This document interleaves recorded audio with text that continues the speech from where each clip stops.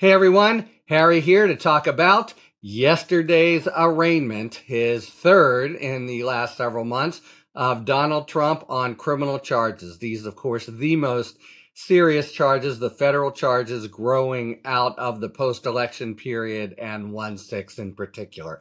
Okay, arraignments are pretty straightforward affairs. Usually nothing much happens. Here, nothing much happened, but two or three things did happen that I think are quite noteworthy. Let's just start with the basics that were the same as any time else.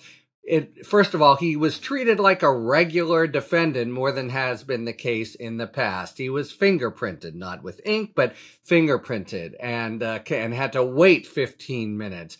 And then came in and was addressed as Mr. Trump, not as Mr. President. And the main purpose of an arraignment is to have the indictment either read out or you can waive that. But the idea is for the defendant to enter a plea and testify. It's technically that he or she understands the charges. Trump had to do that and entered a plea of not guilty. We're told that his general glum, glowering countenance got a little bit more. He sort of looked down and said not guilty, etc. And 5 more minutes of stuff thereafter. That's the building blocks of any arraignment, and it goes quick. But just a few things here to note.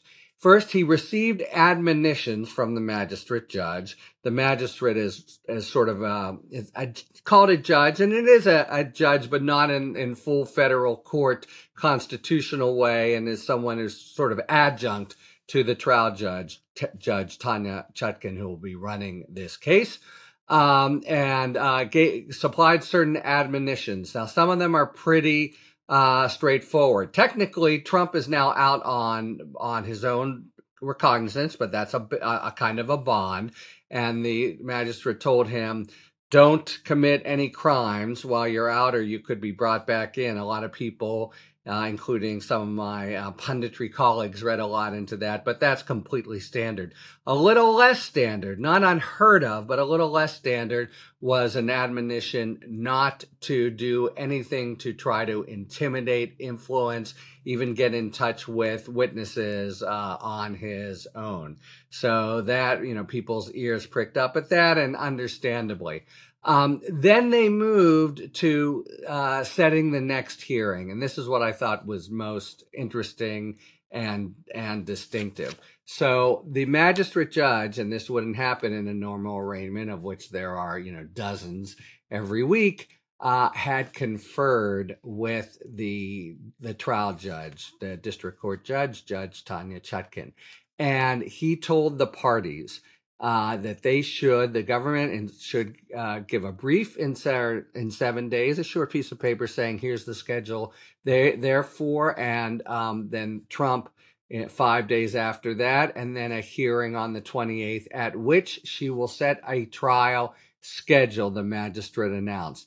That's unusual. Most typically, there would be just, okay, you'll next see the judge, you'll have a status conference. At that first status conference, you'll set the next hearing to set the schedule. So I thought that this made fairly evident that the judge here is focused also on schedule, on time, as Jack Smith and, in fact, the country surely all are.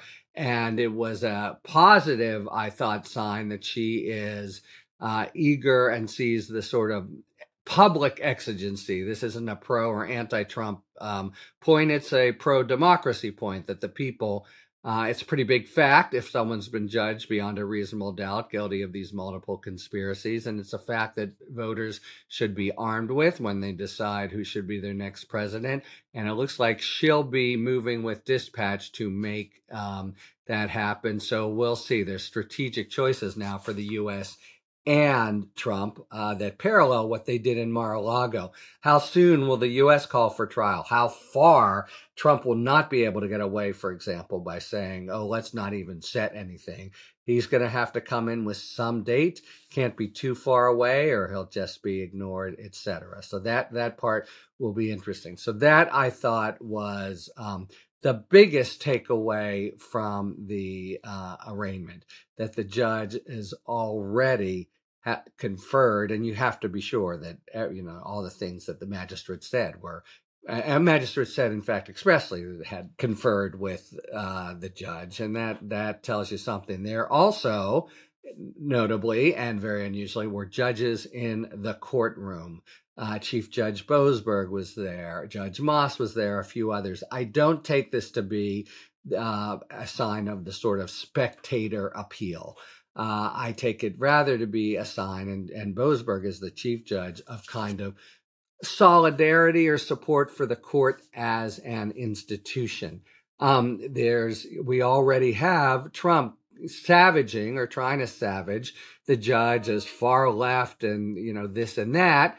And the court, I think, wants to insist on the court as a single entity, as an institution, and push back against any effort to vilify or single her out. And I think that's what that was about.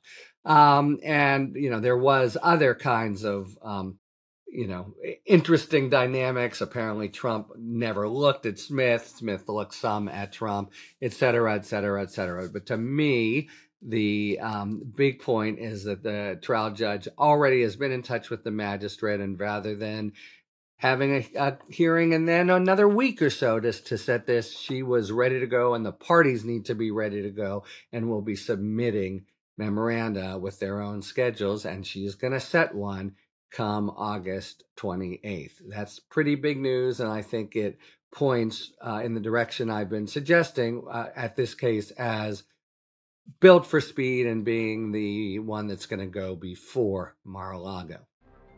Talk to you later. Thanks for tuning in. If you enjoyed this video and other Talking Feds content, please take a second to like and subscribe. Talk to you later.